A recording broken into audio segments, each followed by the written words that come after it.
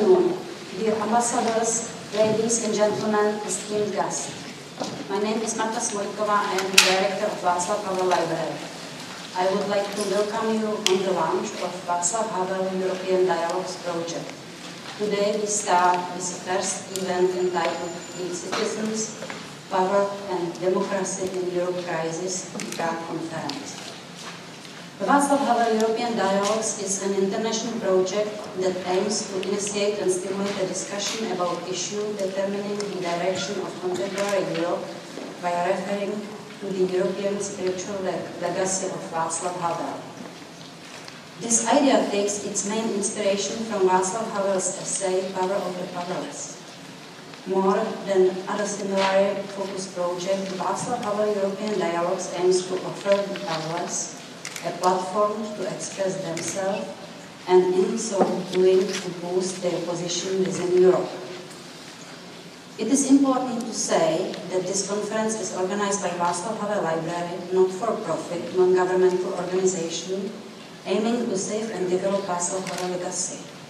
We don't follow any official state or European policy. We would like to create a platform to talk about our life. The library operates as a documentation center, organized the digital archive, which consists in this time from 28,000 items, has documents, photos, videos, and other materials focused on Václav Havel as an artist, author, citizen, dissident, and president, mostly accessible via the internet. The Václav Havel Library published books and as the third pillar organized events oriented into the culture, philosophy, politics, like our readings, events, discussion, performances for various audiences. Those events are held in a space where a permanent exhibition about Václav Havel is presented, and those are visited not only by friends of Václav Havel, but by many students, academics, journalists, and young people. Create a space for open discussions and thinking was one of the main wishes of Václav Havel. Besides those activities, the Václav Havel Library organized special projects, conferences focused on European topics, as was Federalism and Europe, or Europe and the Czech Republic in 100 years, or European Identity and its Czech Reflection. By this occasion, I would like to mention Václav Havel Human Rights Prize, established in partnership with Council of Europe last year. Great institution with strong history and respect in human rights field. As a part of the project, we organized in Prague an international conference entitled Civic Society. Freedom is not to be taken for granted. This Human Rights Prize is open for nominations globally. The first winner was Ales Bělický, Belarusian writer and dissident. The deadline for this year's nominations is April 3rd. The Václav Havel European Dialogues is planned as a long-term project and involves cooperation with other organizations in various European cities. Events in Bruges and Berlin are currently being prepared. Individual meetings, which take the form of a conference, are targeted primarily at the secondary, third-level students, as well as specialists and members of the public interested in European issues. The first conference, entitled The Citizen, Power and Democracy in the Europe Crisis, will begin with two panel discussions. Europe and the Crisis of Democratic Capitalism and Reinventing the European Project. Evening conversation will continue focusing on the topic, What Europe, What Democracy? And tomorrow's program will be open with a session entitled Europe and the Limits of Civil Society, from Consensus to a Conflict-Driven Policy. And last session, Federalism, the American versus European Way, will bring the first ever Václav Havel European Dialogues for conclusion. Herewith, I would like to thank to the European Commission representation in the Czech Republic, the Segrad Fund, European Parliament Information Office, Forum 2000 Foundation, DOC Center for Contemporary Arts, who made this conference possible. Answer to my colleagues Veronika Brázdilová, Pavel Hájek, and external collaborators Daniel Rexa, Adela Wolfová from Fox Hunting, and Daniela Redková from DOCS. for the organization of the event. To Jacques, Rupnik and Jan, who as the members of the Václav Havel Library Board of Trustees helped with the content of today and tomorrow program, as well for our foreign partners, Hungarian Europe Society from Bratislava, Stefan Batory Foundation from Warsaw, Institute for Public Affairs from Bratislava, and International Education Debate Association based in Amsterdam. My big thanks go to Pavel Seifter, who worked for Václav Havel during his presidential period and served as the ambassador in London. Pavel Seifter developed the idea of Václav Havel European dialogues into the concrete project. And finally, I would like to thank to all our speakers. Dear ambassadors, ladies and gentlemen, distinguished guests, democracy in the Europe crisis is not only a part of the title of this conference, but very concrete sad fact. Just watching the tragedy in Ukraine, we feel really powerless. Just on the beginning of the conference, let me commemorate Václav Havel through his video speech, given in Kiev exactly 10 years ago, on February 21st, 2004, at the conference on Ukraine in the Europe and the world. I wish you great 2 working days. You can start.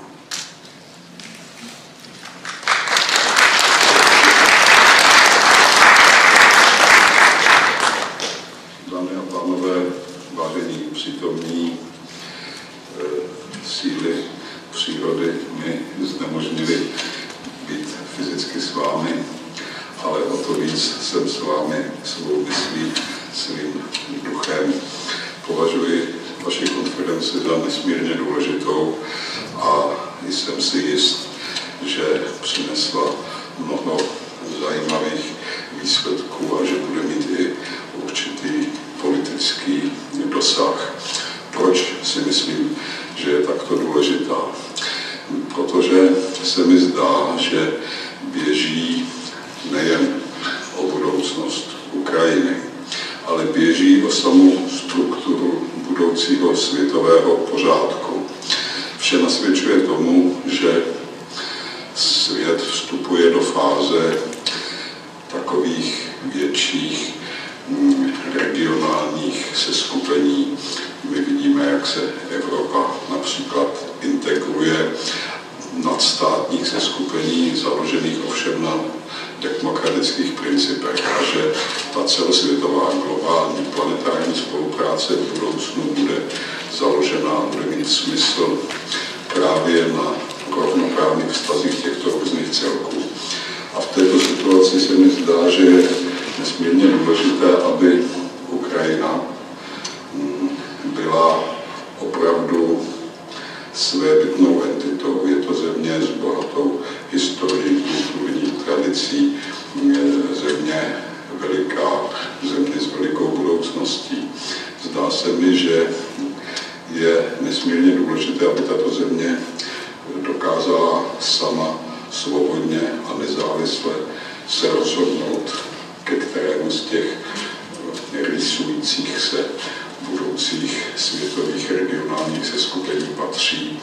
Zdá se mi, že se musí naprosto demokraticky o tom rozhodnout. A pakliže se rozhodne býti ucházet se o členství v Severoatlantické alianci, v Evropské unii, pak musí mít absolutně otevřeny všechny dveře tímto směrem a ta Evropa by měla jí poskytnout maximální pomoc. Je možné, že Ukrajina bude ještě dlouho samostatným solitérním celkem, podobným, jaký možná je, či bude v brzké době Indie. Je možné, že bude i chtít patřit do jiného velkého regionálního seskupení. Ať tak, či onak. Myslím si, že o tom může rozhodnout jen a jen ona sama, že o tom musí rozhodnout svobodně a že mluvíme-li o těchto regionálních možných budoucích seskupeních, pak tím nemáme na mysli a nesmíme mít na mysli to, co se nazývalo dříve, nebo ještě dodnes se nazývá sférami vlivu, zájmovými sférami. Ukrajina je, abych tak řekl, v zájmové sféře tohoto světa. A jak se rozhodne, pro jakou cestu se rozhodne, je její věcí. A toto její rozhodnutí by mělo být všemi respektováno. Já pevně věřím, že Ukrajina bude posilovat v nadcházející době svou nezávislost a že se dopracuje svobodně ke svému rozhodnutí o své budoucnosti.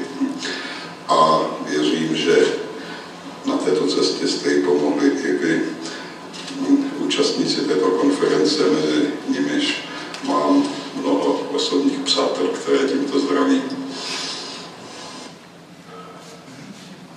I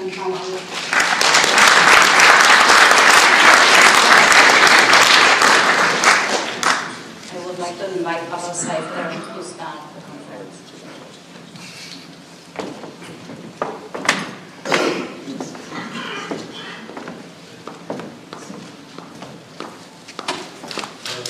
Dobrý den, dámy a pánové. Dear everybody, I have good news for you. That is that the Dock Center is full to the roof. And the bad news is that whoever else wants to come in has no chance. We had a problem with how to arrange talking in which language.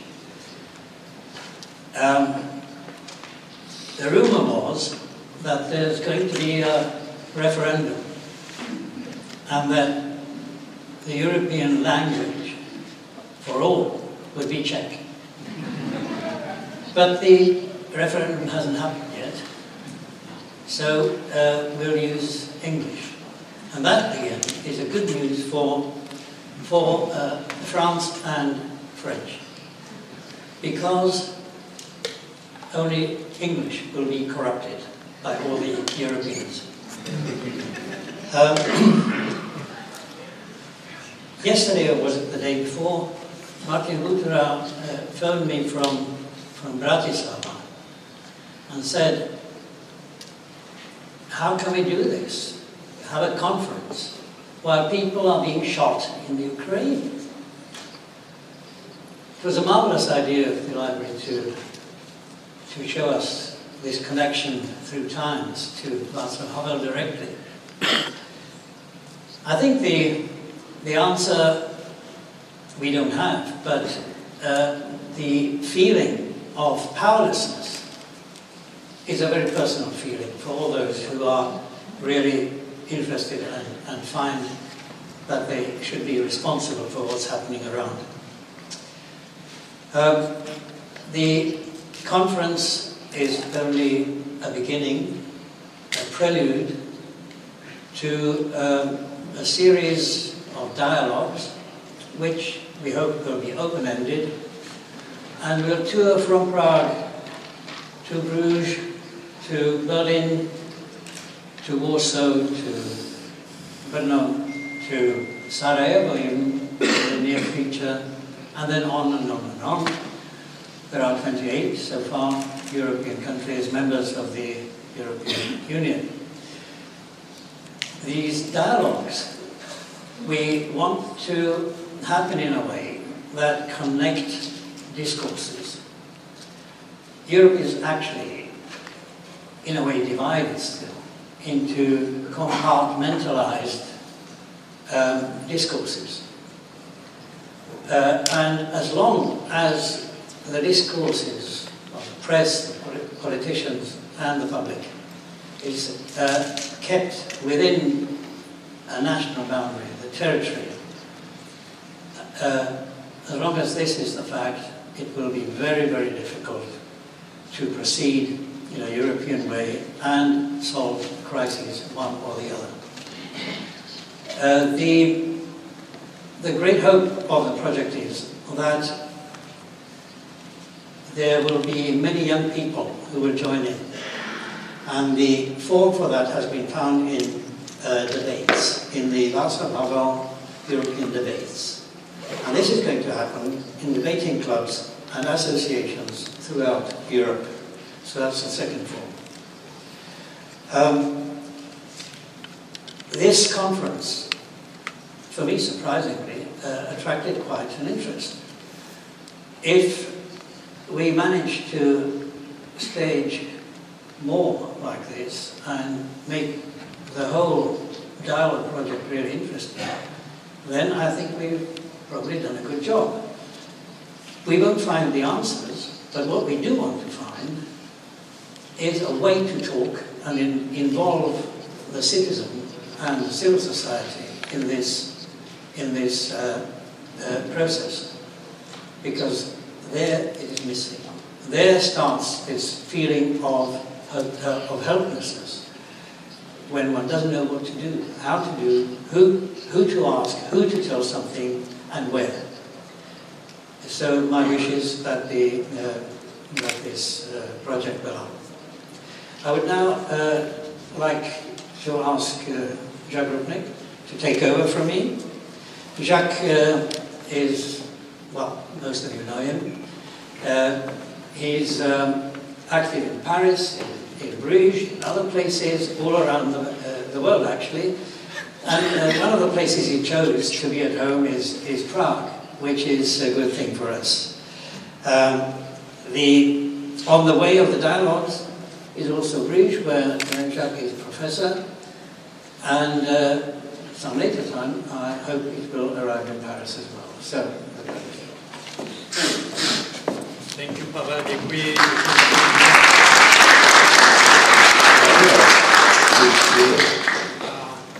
The idea of having a series of European dialogues, we imagined having them, you know, Paris, Berlin, etc., Sarajevo, very important. I think the next should be in Kiev, and conditions permitting.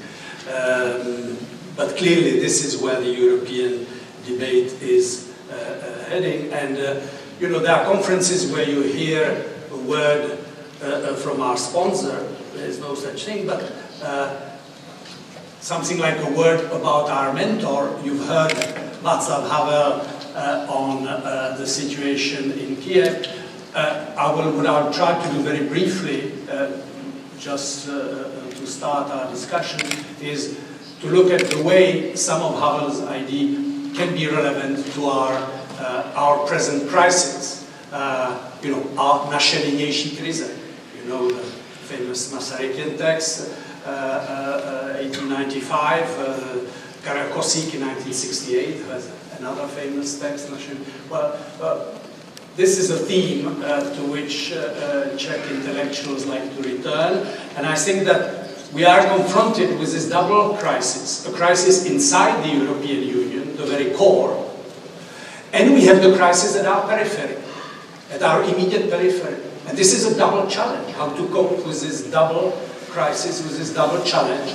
And I think that, you know, Václav Havel had interesting things to say on both accounts. I meant to say more about Kiev, but you just heard him. All I can add is a conversation I had with him exactly at that time, February 2005, which I published in the French daily Le Monde. And it went something like this. I asked him, is what you see in Kiev, do you see this as a remake of 1989, the Velvet Revolution or something like that? He says, well, to the extent that you see people on the main square and that they're ready to stay as long as it takes for government to leave office, there is a parallel. However, there's a fundamental difference. 1989 was a revolution against communism. Orange Revolution is a revolution against post-communism. So I asked him, well, what then is post-communism? How do you define post-communism? He gave the briefest definition you can get. It's a mix of an authoritarian regime and mafia capitalism. Well, it's short, but I think very much to the point. He then, of course, stressed the important role of Russia. He said the main problem with Russia is that it doesn't know where it ends. It doesn't know where its borders end. And so long as you have this uncertainty, there can be instability, there can be conflict, etc. And the Ukrainian question, as he said, is important in the way the regional groupings, the new map of Europe, is being redesigned. It shouldn't be redesigned by force, but by choice. It is, in this sense, he said, that the, I'm sort of paraphrasing, he didn't put it that way, but I would put it that way, that the Ukrainians' European question have now become Europe's Ukrainian question. And the answer to it should be very much left to the Ukrainians. What I think Havel understood then, and then when he was launching the European Partnership for Democracy, that was still a follow-up on that idea, that these crises on the periphery, they are tests of the capacity of Europe to project its values, to spread them in its neighborhood, to support democracy, and yeah, this should be seen as a test of Europe as an actor. And, you know, we can leave it with a question mark, and I'm sure in the discussion at some point in our conference we will return to this. The second question, the second Havelian theme, I think, which can be relevant for our meeting here, is that is a question of civil society. The European project has been very much an elite project. It has been carried, for historical reasons, for understandable reasons, it has developed that way. It was an elite project, more or less impulsed from above. What the dissident experience and what people like Havel and others in Central Europe have contributed is the idea of a European dimension from below. That concerned the cooperation of Central European dissidents in the old days. But more broadly, this is what you could call the Helsinki effect, or what one could call the Helsinki from below. In other words, you had a European order based on stability and division, and you introduce the idea of human rights as a crucial issue in the East-West dialogue, in the diplomacy, and you introduce it through the dissident movements and the way they were active. They have really recast, reformulated the Helsinki paradigm, and I think that this was the lasting legacy, that you cannot have a European peace without human rights. You cannot, as it was the case in those days, you cannot have détente between East and West if at the same time you have Jaruzelski imposing a state of war, as it was called in Poland. Well, today we have state of war in Ukraine, if you want. There would be the parallel. So yes, the idea that we have a European market, we have European legal norms that we share, but we do not have a trans-European civil society. We do not have a European public space in a genuine form. And that is a paradox. The paradox would be that before 1989, we had quite an intensive dialogue between East and West, intellectual and political, in conditions of unfreedom. So it was difficult, it was sometimes going in convoluted ways, but there was an engagement, an intellectual engagement.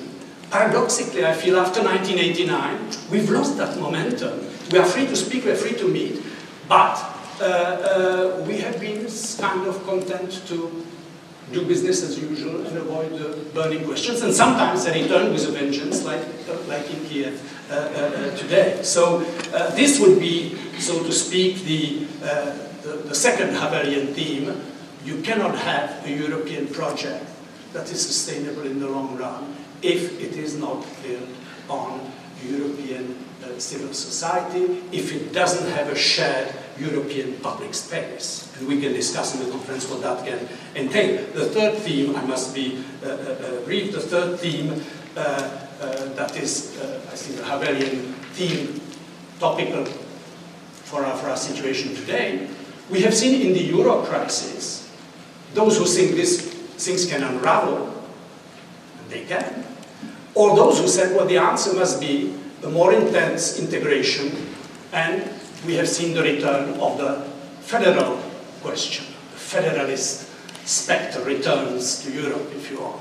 And of course, the federal debate has been around in various ways since the beginning. The founding fathers who believed in it but didn't want to say so, not to scare. This was the rampant federalism, if you want. Then we had, in the midst of the financial crisis, our leaders doing ad hoc solutions that pushed them in a federal direction but never said so. So this was kind of inadvertent federalism that the Merkozy couple performed on occasion.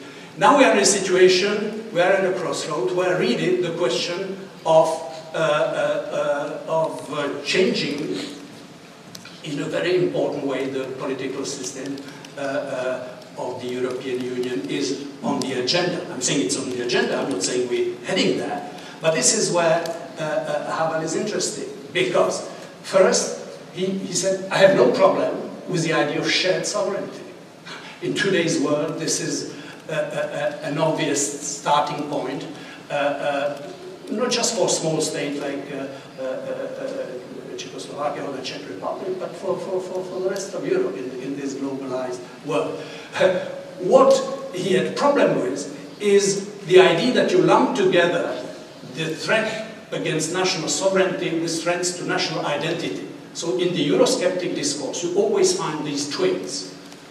Identity and sovereignty are threatened by the European project. So he would say, well, who's threatening our identity? Nobody. Has anybody seen Portuguese identity being threatened by the European project? No. Same thing for the Czech identity. So let's leave aside identity politics and let's discuss, but in an explicit manner, the question of the democratic legitimacy of the European project. And there he goes openly into the federalist mode. In the 1990s, when nobody was talking about federalism in Europe, he was the one. And he made it on several occasions. One that I remember very well, and I think Pavel was there as well in Paris when he made that speech in front of the Parliament, where he openly said, well, you know, what Europe needs is a constitution. He said, a short, concise text, understandable to all, which would define the meaning of why we're doing it, why we're doing this project, and how the main competencies are defined. Something clear, short, understandable to all. You remember what we got? Thousands of pages of unreadable document that nobody read, and that ended up being rejected. Second thing he said, we need that, and we need a federalization and a parliamentarization of the European project. So this is really where he said, yes, if we're going to have that federal project, it has to be democratic, it has to have democratic legitimacy. And he even suggested we should have two chambers, one European Parliament and a second chamber, which would be representatives, for instance, from national parliaments, etc. I'm not going, we will have that discussion tomorrow. I just wanted that way to suggest that the three Havelian themes I have mentioned are very much at the core of what we are confronted with today in this double crisis, internal and on our doorstep in the Ukraine, and that you may agree with me that in looking at our present crisis, we can do worse than taking a leaf out of Václav Havel's book. Thank you for your attention.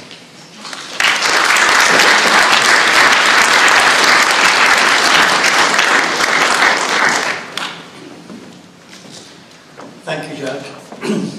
I would now like to introduce the keynote speaker, who is Petr Pithart. Petr Pithart is a Czech politician, political scientist, a lawyer, and has a long history of seeing our issue from all angles, from the bottom, from the top, as a dissident in the old times, and having finished with politics several times actually, after and then restarted. Petr Pithart was a close collaborator and friend of Václav Havel. He was one of the best known, afterwards, best known dissidents. Luckily he was not known in those days, so he could do the job that was not officially accepted. And we've asked Petr Pithart to give a keynote speech on the main themes of our conference.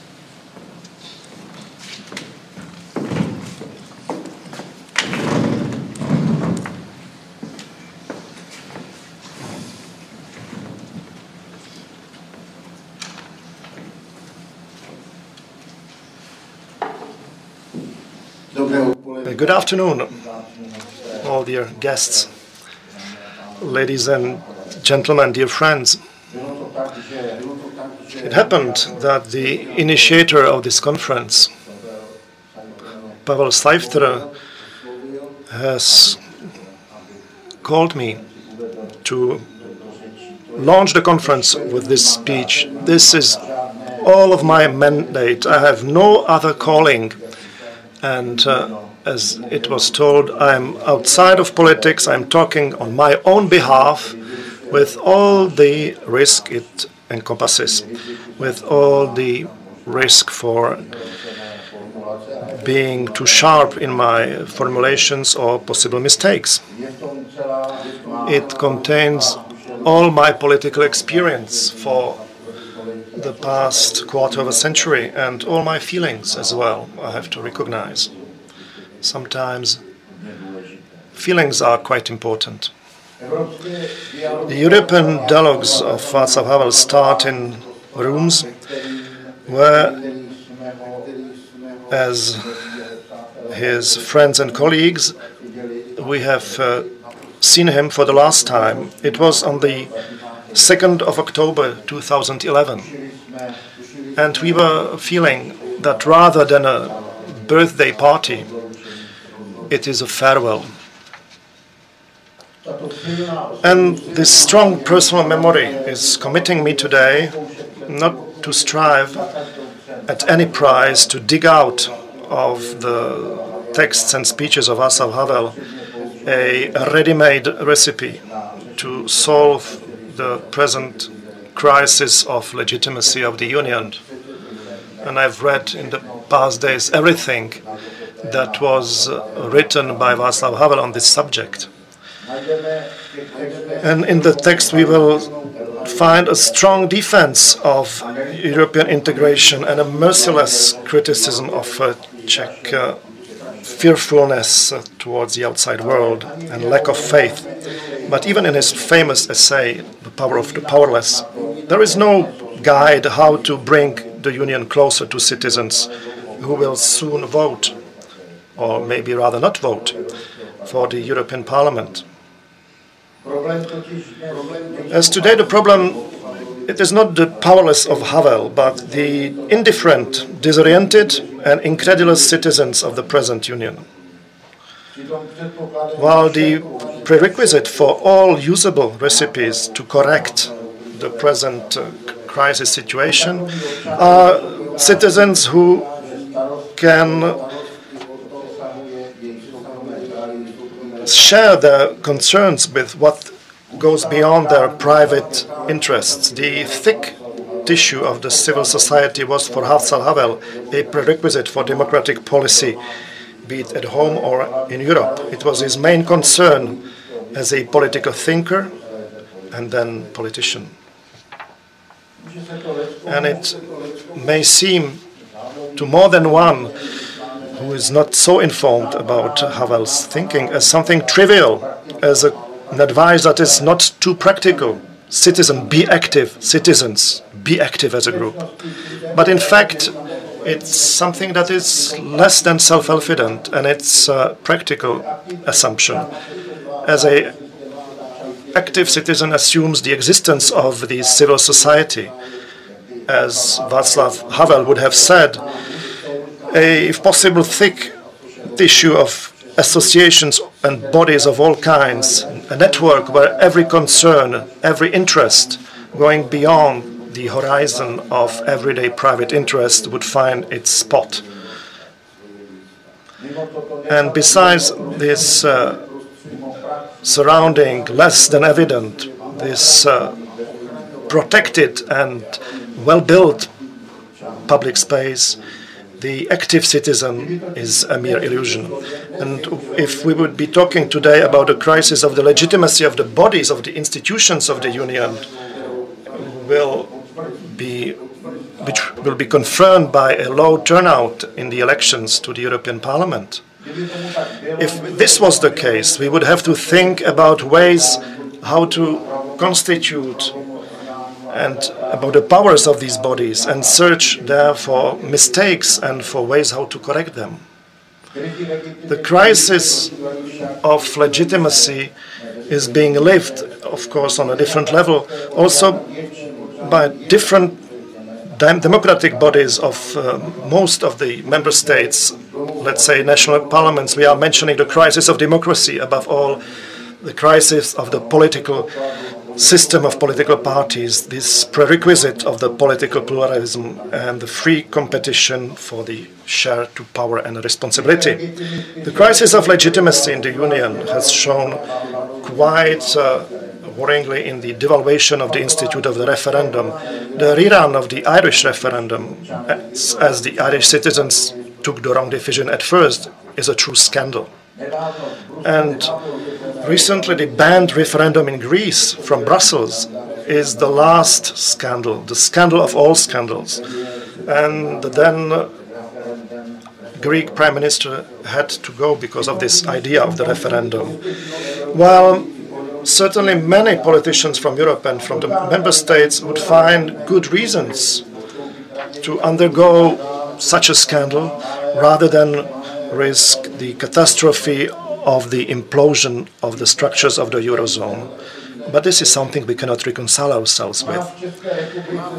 In the Czech Republic, this crisis of the political system has manifested, among other things, by the fact that in the last elections, two movements were successful, and they will ultimately, let's hope, try to build their own democratic structure. So we can mention the legitimacy of their leadership. So far, they function as a grouping who stand and fall with their leaders. Not presidents, but leaders. One of these movements is an irreplaceable member of the government coalition, and the other one is claiming that parliamentary democracy should be, if possible, replaced by direct democracy. A referendum anytime on any subject. And so clueless debates are being conducted on the crisis of the representative democracy, be it on the European level, but also on the national level, and also mentioning the risks of direct democracy. While returning into the first successful years of Jean Monnet European integration, where everything important was without a doubt solved on the intergovernmental level, all decisions were taken without the public, it is not possible today. And in its days, the attempt for a non-traditional method of decision-taking has not worked. And I have in mind the Messianic Convention, which was rather a theater full of ostentation rather than a democratic workshop, and it went its way. Two members of the founding members of the Union said no, even if nobody was too sure what they were refusing. My personal impression is that in Brussels, very often, as we say in our country, people are too much pushing ahead in less than important matters. And very often they were decisions that were the most criticized afterwards, although they may be factually correct. Maybe they went ahead of its time.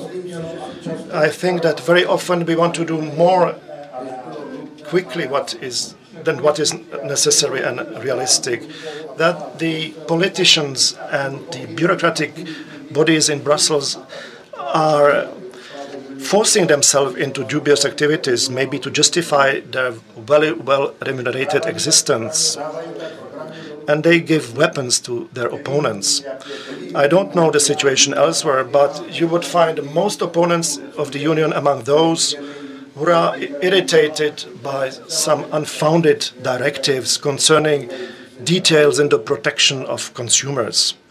Now the big hit is the ban on the Czech butter spread, because it is not butter. Is this ban right? And is it worth it? And how many votes will it bring to the opponents of the Union? We have to be realistic also in eliminating the so-called democratic deficit, because I doubt that this deficit can be eliminated. But I think that gradually we can strive to reduce it, and then we will be able to live with it without the feeling that something has to be done at any price, the sooner the better. For instance, it was quite a strong experience of disappointment when 10 states aspiring at the turn of the millennium to become members, when they were left out in the so-called regatta. And after a few years, governments and parliaments of these states were living in a permanent legislative tsunami. And we were expecting every year the summer scoreboard with anxiety, and we were getting it as we used to in school as children. And we were full of anxiety whether 2 or 3 will be left into the Union, maybe even the 5 fastest, the best candidates. And the question was whether we will belong to the first ones. And then all 10 were left in. And we had the feeling of an unfair game, or the cluelessness of those who started something and didn't quite know what they are doing and what they want.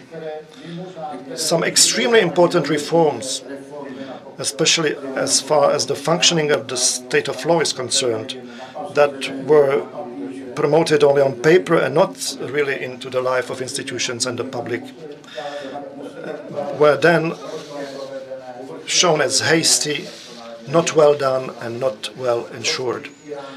And we were trying to deceive Brussels, we were trying to deceive ourselves. And these cases of senseless pushing ahead could be mentioned more often. The pace of the enlargement and of the deepening of the Union was too fast and not well thought for. And we should not be doing it in both areas, as this had very bad consequences. And I do think the Eurozone should have been introduced with more care, but this is something that everybody knows today. I think that the Union should do calmly its stock-taking of successes and failures, to put itself into order, to consolidate, to rectify rectifiable errors, to cancel failed rules and bad decisions without fearing that it will lose its face, and certainly not to enter more races with uncertain goals.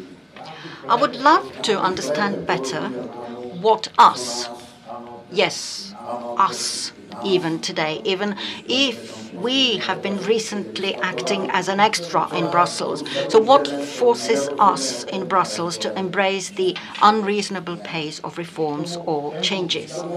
And if we add to the pace the impenetrable jargon of Brussels, full of abbreviations and codes and the language that translates everything into economic terms, we will better understand those who will not participate in the European elections this erasure. The slang is a sort of identifier of the initiated, but for an ordinary man it is an insurmountable barrier of arrogance. To be brief, understandable, concise was a major and permanent concern of Václav Havel. He had this exceptional sense for any verbal false lips, and he suffered from the ridiculous clumsiness of the Brussels language, but also from its arrogant haughtiness. As if the people were saying, "We do not even pretend that we want you to understand." I know what I'm talking about. When the so-called European Constitution was ready, I, together with a colleague of mine, a Czech journalist living in Germany and specializing in European issues, wanted to translate the hundreds of pages of the Constitution into the 20-page concise, readable text. I've never undertaken anything of higher impossibility. That impossibility shows that the authors missed not only the genre of the text, that the text that was to be voted in the referenda was unacceptable, that was clear. When we were half through the translation, the Constitution was dropped. We may all need a time out, certainly not when we have to deal with the financial and economic crisis, or certainly not when the Union is looking for its efficient position to the tragical development in Ukraine. But we need it when we discuss what else. When I say time out, I do not mean a break. I mean a sort of distance that we need to take to be able to see the state of the Union not only from the point of view of the adversaries and critiques, but from the point of view of the helpless and disorientated, those who are powerless but in a different way than in the times of Havel's dissidency. Whom and about what the commissioners and deputies in Brussels should consult. I hope that not all the political representations of national states are, or were maybe, so different to the future of the Union as the local ones. I see a major problem in the Union in the insufficient interest of national parliaments in the Union agenda. There, I am convinced, is the bigger part of the democratic deficit of the Union. It is bigger than in the Brussels bodies. For instance, our Chamber of Deputies, I'm not talking about the Senate, the Chamber of Deputies, has been leaving the whole Union agenda to its European Affairs Committee, and in the recent years it has dealt with less than 1/10 of the agenda in a plenary. The ministers of the government did not go often to Brussels. They used to send their deputies there. And the government was left with little choice than to stereotypically say almost always to everything no. And I believe that it will change now. I'm getting back to the active citizen and the civil society of Václav Havel. The citizen today is not powerless, and he doesn't need to fight for the paradoxical power described by Václav Havel in his famous essay on the power of the powerless. It was the power held by the powerless people willing to bring sacrifices, not only material but also the sacrifice of freedom for their attitudes. The citizen today is powerless in a different way. He doesn't want to join political parties, and if he participates in in the elections, he usually chooses the risky, non-systemic movements rather than the distrusted political parties. He is powerless because he doesn't know where he should use his share of power he holds. He doesn't know why to vote, he doesn't know whom to vote for, he doesn't understand the European agenda. It's not his mistake, it is the mistake of the European politicians, starting with the deputies who deal with the agenda without being able to explain what they do in an understandable and visible manner. A real political process is missing. And instead, we can guess that there are invisible pressures, influence, pledges, threats, something against something. But a real choice between real alternatives, different in the values they are proposing, are missing. However, civil society is not and doesn't need to be powerless. Here, it is far from being what Havel used to call a dense tissue spontaneously created, as diverse as possible and not commanded from one place. But there have been new possibilities that popped up recently. I wouldn't like to speak too early, but we may be witnessing in the Czech Republic the implementation of one unique project, a plan of 20 non-governmental organizations that about 2 years ago agreed to cooperate. They called their unique anti-corruption project of citizens, businessmen and politicians State Reconstruction, according to the name of one of these organizations. They elaborated drafts of 9 key acts that should help us to eliminate the worst possible phenomenon that is the omnipresent corruptive behavior. They invested the efforts and systematically visited the candidates of political parties and movements, and finally got from most of them a written pledge that if they were elected, they will vote in favor of these acts. If not, they will be in public disgrace. And it is happening right now. It is not possible that 100% of the project is implemented. Of course, the Chamber has the right to modify the drafts, but the adoption process of these acts has been progressing at an unbelievable pace. I repeat, we must not speak too early, but it seems that it is an unexpected success.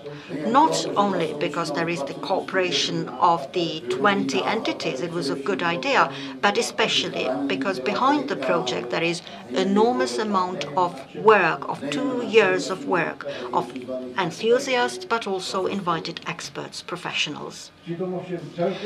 But the global situation of civil society in the Czech Republic is far from being satisfactory.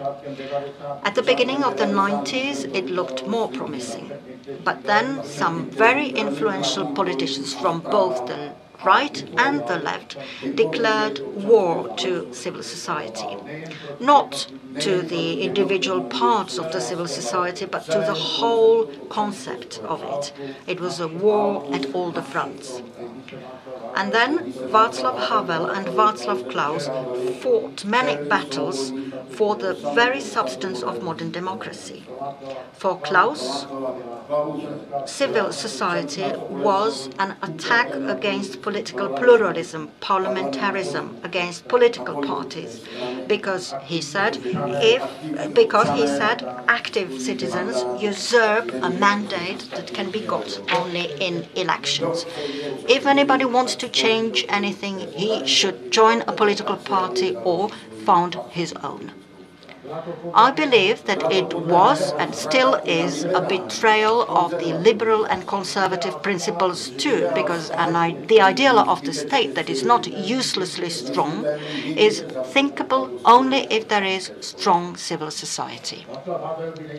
Václav Havel would probably welcome the joint activity of the non-governmental organizations headed by Rekonstrukce státu and Ekologický právní servis. And I think that he would start reflecting whether anything like that could work at the European level too. There is a couple of significant non-governmental organizations that work across the borders, such as Transparency International, Amnesty International, European Citizens Initiative, Greenpeace. What else is left then as a real untested option? Of course, we will see the continuation of what is happening, that is the both spontaneous and organized search of what is usually called the sense of the Union, the soul of the Union, the values on which it is or should be built, the big story of the Union, the narrative of the Union.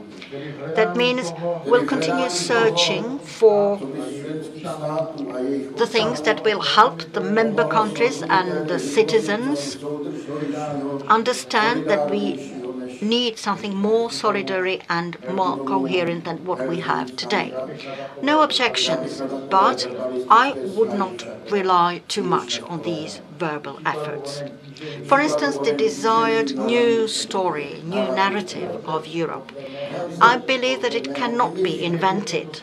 A story is something that had happened, not something that can be discovered at a desk.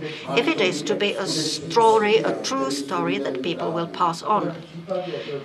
In such a case, a story must be connected to a sacrifice, and you cannot put a sacrifice on stage, you cannot invent it.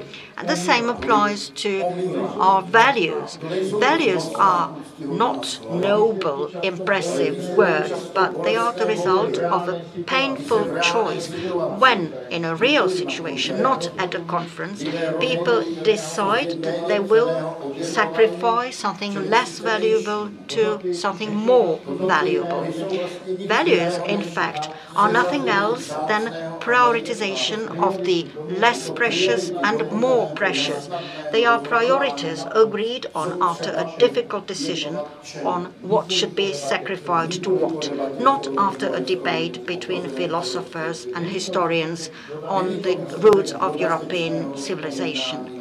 It's not the result of our memories we keep of our past, it's the identification and decision about the current alternatives. I think that one such alternative is there ahead of us, and we pretend that it does not exist. Should the Union actively fight social and other dumping of the developing economies, or should it, in the interest of its GDP growth, give it up and give up what distinguishes it from the rest of the world? Should it enter, in the name of neoliberal values, the free competition with those who do not know for the time being what are social rights, rights of individuals and minorities, nature protection, cultural landscape? In other words, should the decision in the interest of its GDP and economic growth compete with those who produce more cheaply because also they do not care about the things that are so dear to us, the Europeans? This is a real dilemma. This is the situation of choice when it is really decided what are and what are not or will not be European values. It is the situation when we decide what we are willing to sacrifice and what we are not. Such choices will give rise to real stories, but such decisions are not taken at the meeting of specialists in the spiritual history of the continent. So what could and should inspire Brussels' policy of the Union? What space, what platforms are available?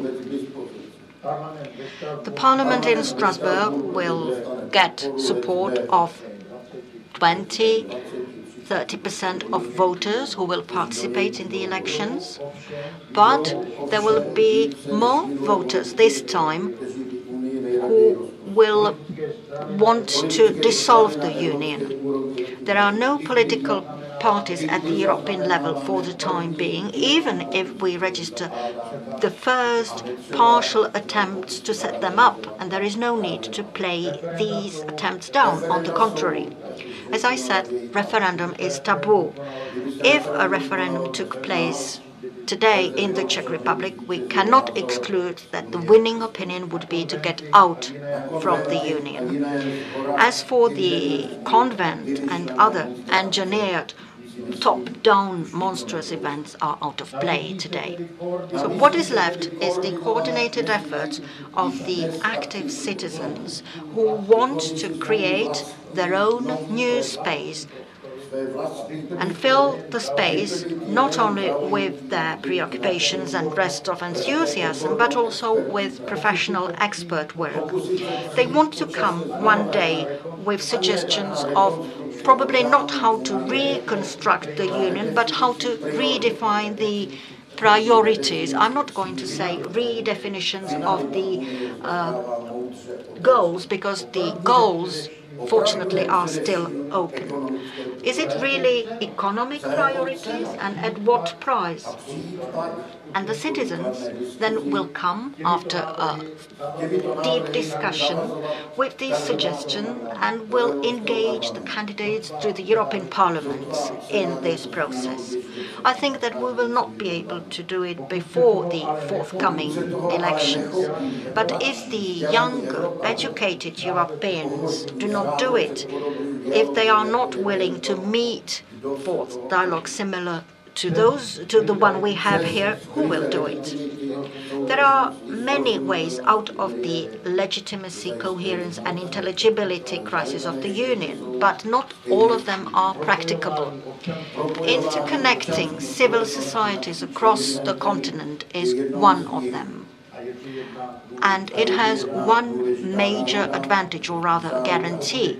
If it happens, we can be sure that there will be not behind it any aspirations to get a position of power or the unreasonably high remuneration in Brussels. The only thing that will be behind will be the genuine, idealistically motivated will to save, to revive the unique and wonderful enterprise which, despite all the troubles and crises, the Union still is.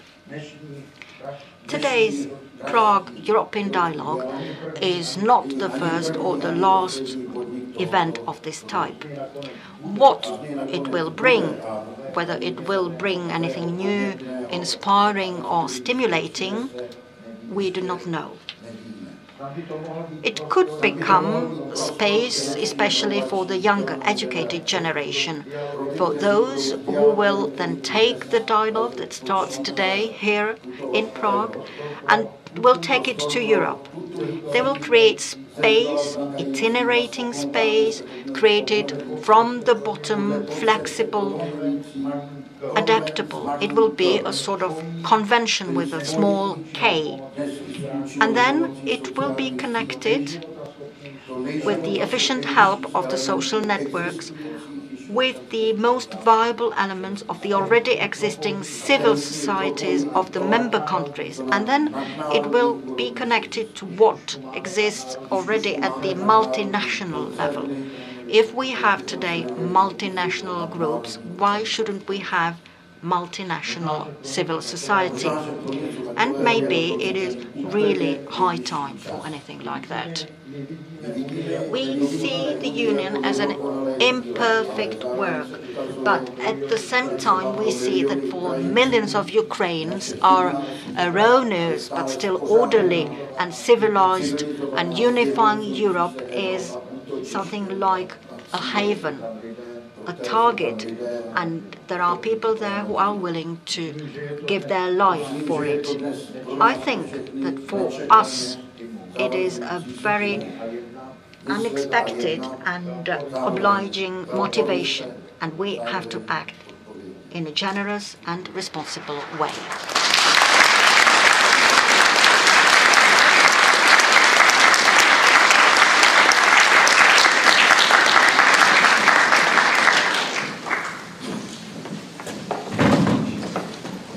Thank you, Mr. Pithart. a discussion following what we've heard now will be tonight at 7 o'clock, and there will be time to discuss individual issues. Now I would like to ask all of us to start immediately with the conference itself. The first session, which is about Europe and the crisis of democratic capitalism. I would like to invite Jacques, the moderator, and the speakers